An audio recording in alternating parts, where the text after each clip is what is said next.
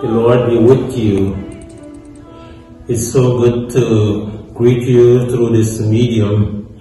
It's been a while, and I just want to join you again as we join our hearts in prayer throughout this entire journey that I've been on since last year in July.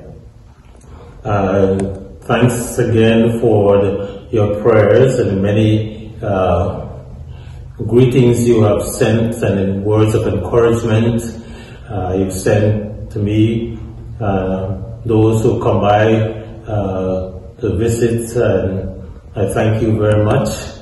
Coming along really well. I'm feeling really good.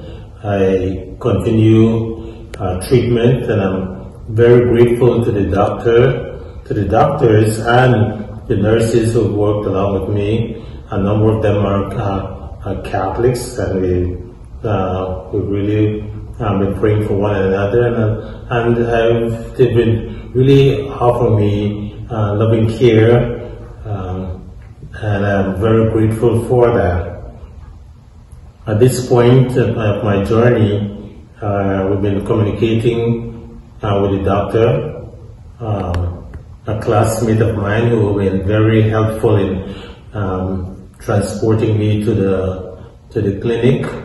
We discussed with the doctor about making a brief visit home to Belize, and it's been the discussion I've always wanted for us to discuss.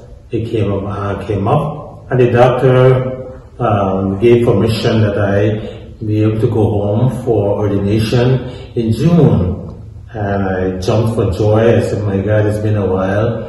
It's been good. It'd be good to get home and get some local food and to enjoy the local dishes from every ethnic group we have in Belize."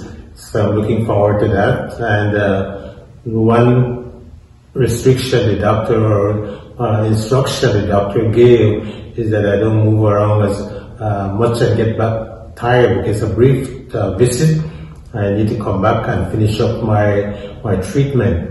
So I'm sure there are many hundreds of homes that I would love to visit, but I know already